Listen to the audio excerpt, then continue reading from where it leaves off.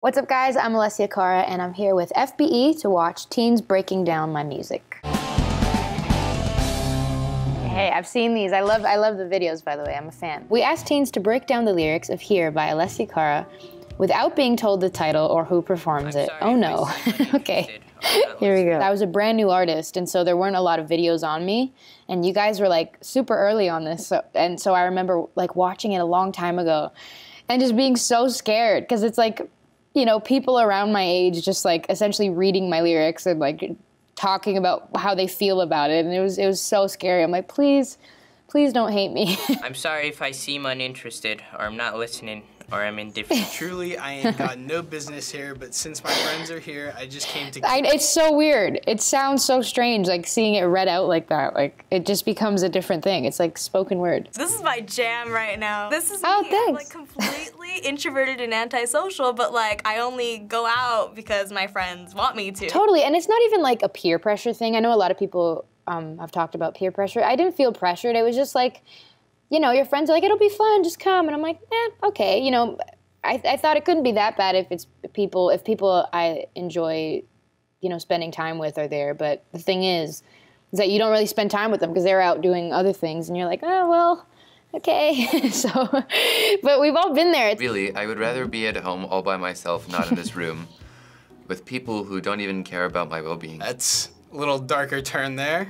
Your well-being's important. His friends aren't even his actual friends. That begs the question, I'm glad to see that he cares about my well-being. That's really sweet. I can hardly hear over this music I don't listen to, and I don't want to get with you, so tell my friends that I'll be over here. Okay.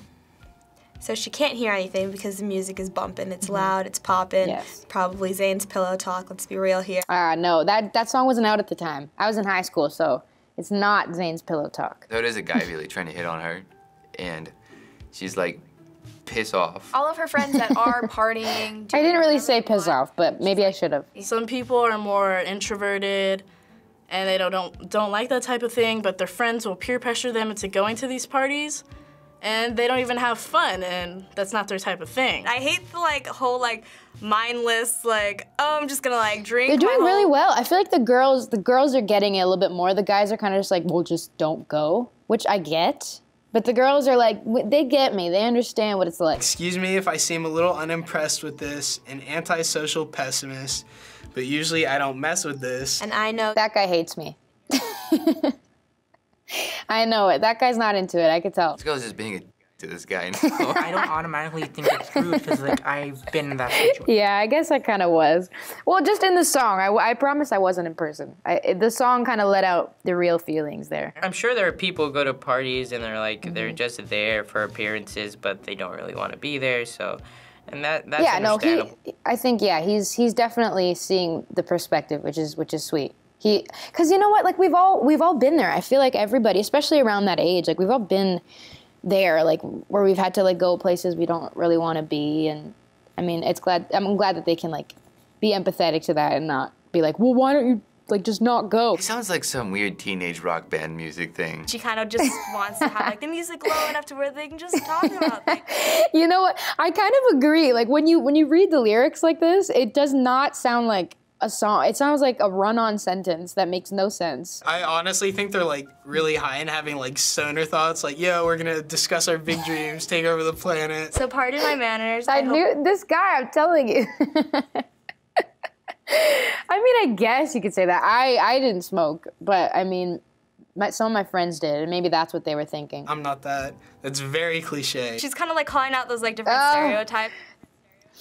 Everybody says that. Listen, everyone's always like, you're like trying so hard to be like the different girl who's like not into it. I never said that. All I'm saying is that I don't feel comfortable in this environment. That's all I was trying to say. I am like other girls. I am a girl, but I just didn't like it there, essentially. She's kind of like calling out those like different stereotypes of like the parties. So you have like the guy who's trying to hit on every girl, and then like over here you have the girl who's in the kitchen talking all kinds of about her friends. It was a thing where like I didn't intend for that to happen, but that whole night just felt like I was like watching all the stereotypes in one, which is why I thought I needed to write about it, because it was so like, I was like, this is exactly what you'd expect from like what this place is. It's like every little stereotype happened to me. She's with the guy who's throwing up because he got drunk or something, or someone spiked his drink.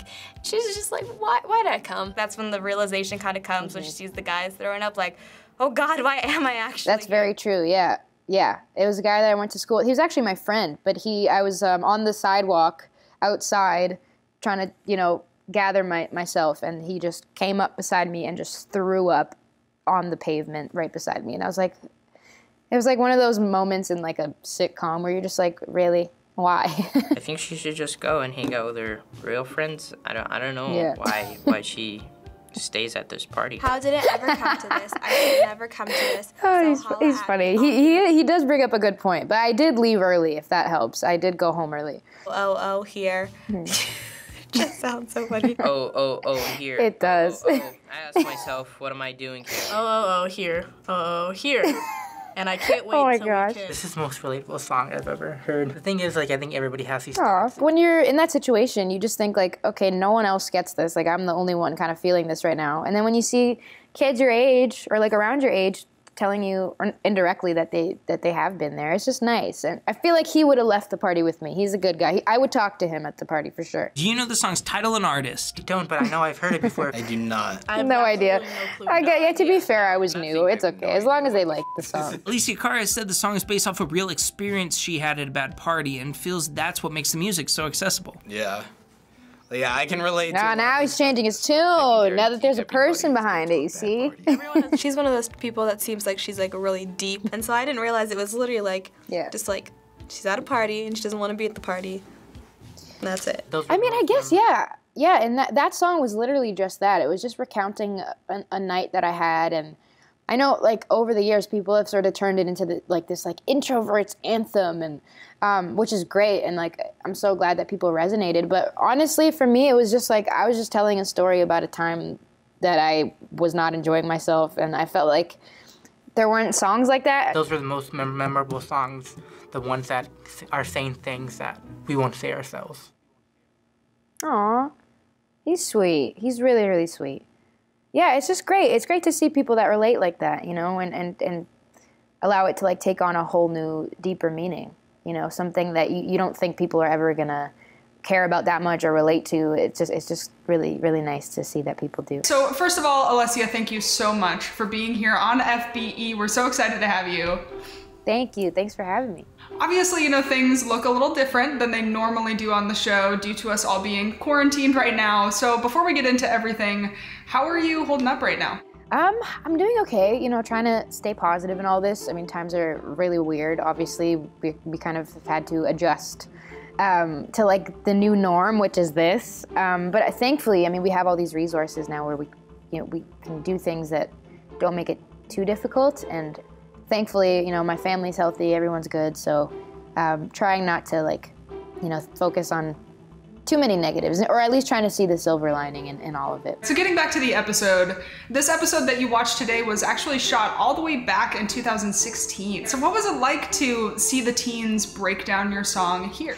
It was so cool. It was kind of cool to go back in time too, because I was like a brand new artist. Nobody had really heard of me yet. So it was cool to see them judged like totally based on just the words on the screen. And I also really liked how a lot of them were relating it back to their own experiences, because I just didn't think that people related to me that way. So that was the first time I actually, you know, back then, it was the first time I actually realized like how much of an impact the things you say can have. So since this video was from 2016, clearly this collaboration that's happening right now has actually been a long time in the making. I know. I'm glad we finally got to do it. Well, when we heard that you were coming in for this episode, we actually did some digging on Twitter, and we found this. Ah, yes! See? Would love to collab with you one day. And I said, for sure, I'm a fan. I told you before we started filming, I'm a fan. I watch you guys all the time.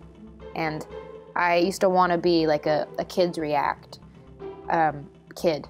But obviously, my life took a different turn. But if you'll have me one day, I'm still a kid at heart. It's hard to believe that many years have gone by, because it feels very cheesy, but it feels like yesterday, like 2 days ago, that this all kind of happened. But yeah, since then my life has just taken such a turn. I've done things I never expected to do in my whole life, let alone in just like 4 years. So many of us are such big fans of you here at FBE. So obviously you have your film, The Willoughbys, adapted from Lois Lowry's book, coming out soon on Netflix. So is there any inside scoop you can give us on the film, or maybe anything else you have exciting coming up? Yeah, so the movie is probably just one of my favorite things I've ever done. It's my first time acting, obviously, but I love the whole message of the film. It talks about like unconditional love and family you choose and atypical family lifestyles, and in that are a lot of elements that are really realistic and elements that like aren't really talked about in the like other children's movies that I've seen. So I'm just glad to be a part of a movie like that. And as far as anything else, I mean, I don't know, everything's sort of up in the air. I've been writing a lot and trying to like keep busy, but that's my focus right now. Is thankfully I have something to look forward to and that my fans can look forward to, and I hope everybody enjoys it. So finally, you saw the teens break down your lyrics today. Can you break down what this whole experience has been like for you today? Yeah. Well, it was a little bit scary watching people react to my lyrics, especially when they have no outer context for the most part of who I am or what the song even sounds like. Tori, she said she was a fan, which was awesome, and the young man with the glasses who was talking about his experience with that like similar scenario, it was just nice to see him connect that way and like open up and talk about how he feels the same way. It was really sweet, and I feel like we'd get along really well. It worked out pretty great. I think everybody had their own views on the song, all of which were really understandable, and I get it, and I loved it. Thanks so much to FB for having me. That was more painless than I thought, thankfully. If you want to watch my movie, The Willoughbys, that would be great. I would love it if you would watch it. And thank you guys for watching. Mwah.